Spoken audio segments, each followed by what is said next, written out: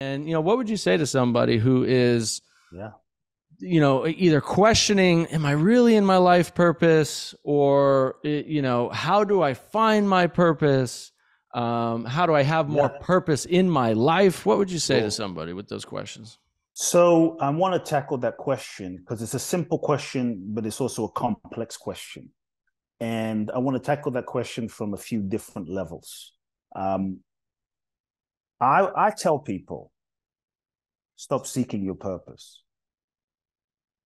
Stop seeking your purpose. Your purpose is not necessarily something you have to go and find. On a spiritual level, this very moment, right now, of your existence is the very purpose of your life. The ego is constantly seeking some purpose other than this moment to fulfill something, to find something. But the ego, which is really what we perceive ourselves to be, wants to seek and seek and seek and not really find. And so, in many ways, the constant seeking of our purpose takes us away from the very purpose that is right now. So, on a spiritual level, this moment is your purpose. Right now is your purpose. And what I mean by that is, we are first and foremost, we are souls. We're souls. We incarnate into this human experience. To me, this human experience is like a university for our soul's growth and evolution. To me, life is like a school for us to grow and evolve. And every experience and every situation and every relationship and every single thing we go through is part of the curriculum for our soul's growth and evolution. And if we understand that first and foremost, we're souls and we don't just look at life from a one-dimensional sort of goal line level, but we look at life from a soul line level, then it doesn't really matter on that deeper, bigger spiritual level what we do. What matters more is, regardless of what is happening and regardless of what we're doing and regardless of what we're going through, and regardless of who we're with, regardless of what's happening out here, am I learning? Am I growing? Am I evolving? Am I learning the lessons for why my soul attracted this experience, this relationship, this breakup, this challenge, this roadblock? Am I learning the lessons for why my soul attracted this situation? And am I becoming more of my authentic self? Am I becoming more of my true nature? Because ultimately, all lessons are repeated until learned. And if we realize that life is then the process of evolution.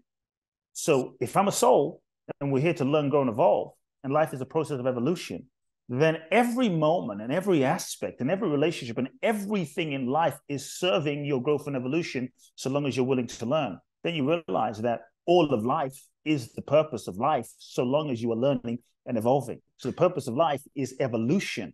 And on that bigger level, first and foremost, if you're evolving, even if I'm not sure what my purpose is, ask yourself, why am I going through this experience? Why am I attracting this experience? And then if you're able to do the inner mental, emotional, spiritual, psychological, therapeutic healing, regardless of what's going on, then you are fulfilling your purpose. That's kind of one level. Now, for those that might be like, but what the hell do I do now? I want to do something. I want to express something in the world. Then I would still say, to make it even more practical, stop seeking your purpose. The ego wants to seek and seek and seek. That's one of the ways it reinforces itself, and it doesn't want to find. And so it continues seeking. And many times we spend our entire life seeking some elusive purpose out there that we think is going to magically happen. And we end up standing on the sidelines, never living what is actually in front of us to live now, because we're busy waiting for some magical purpose to appear. So what I would say to you, if you're still not sure, okay, I understand that I'm a spiritual being and I'm here to evolve, but I still want to do something I want to express something in this world. Stop seeking for some purpose out there. Your purpose is not something you find. So what do? I would invite you to simply take a step and go in the direction. There's four things. Go in the direction of what lights you up. Go in the direction of what makes you come alive. Go in the direction of what turns you on. What makes you come alive? What turns you on? What lights up your being and your soul? You don't have to know what your purpose is and what that expression is in order to get to exactly where you need to be, but you do need to take a step and move in the direction. When you take a step in the direction of what turns you on and lights you up, you take a step. What I have found is life reveals to you the next step. You take another step, life reveals to you the next step. In the process of living life, it's a revelation, but many times from the sidelines and our current level of consciousness, we're trying to figure out the entire pathway, the entire road to our purpose from our current level of consciousness, and you can't figure out the ultimate purpose for why you're here based on the current dimension and identity of who you are now. Every step you take, you grow, you evolve. You grow, you evolve, you expand your consciousness.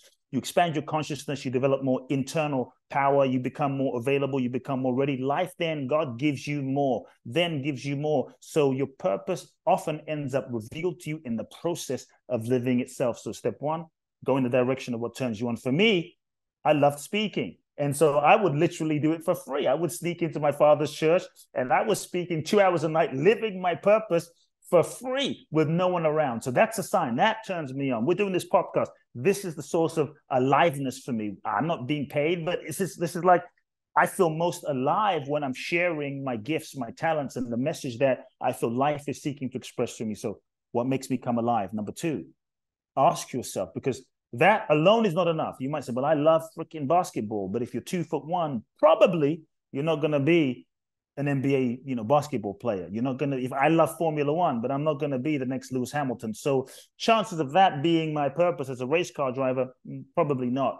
And so I would say, ask yourself, what tangible, specific skills do you have?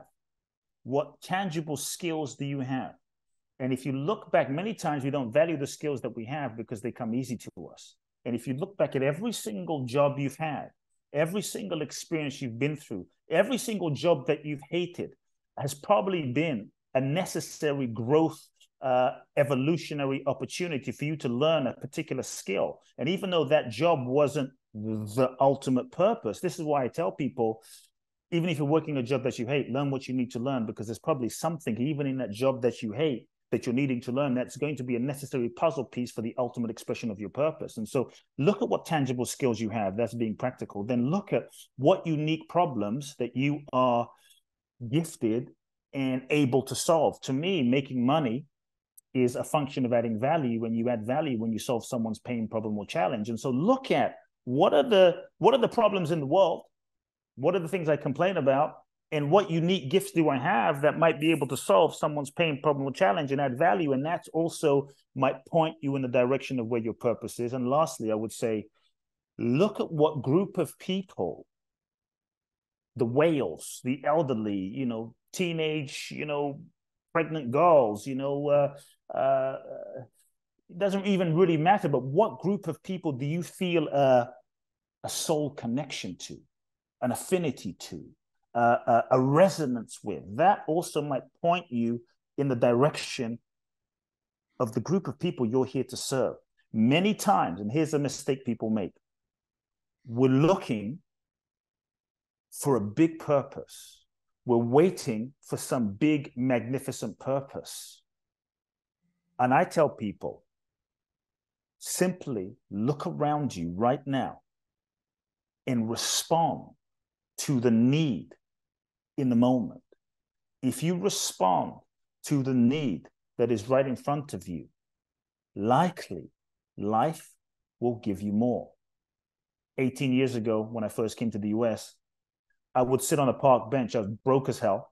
I would sit on a park bench and I would marinate and pray and meditate on, like, what's my purpose? What am I here to do? How am I going to do it? How am I going to fulfill?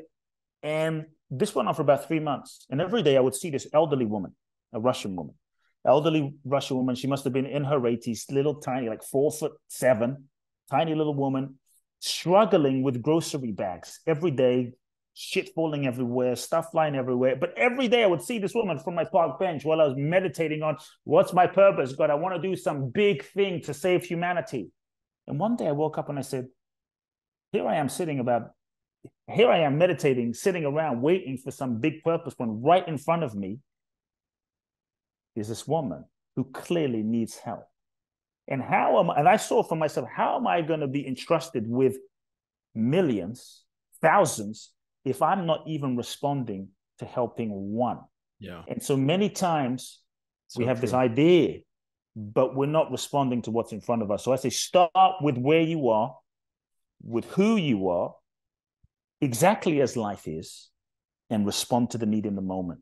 And that will surely lead you to more. So I got my ass off the park bench and went and helped her with the groceries. And that led to an amazing friendship and understanding a lot. And she gave me many gifts. Thank you for listening to this short clip from the Nathan Crane podcast. Please share this on social media, and to listen to the full podcast, visit nathancrane.com.